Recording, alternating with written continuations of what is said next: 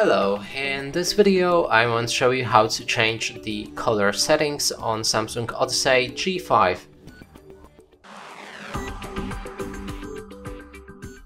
And to do this we'll need to click on the joystick on the bottom of our screen, then open menu. Here select the picture, scroll down for color, and here you can change the color tone, so it's cool and warm or normal. You can take a look at all of the options.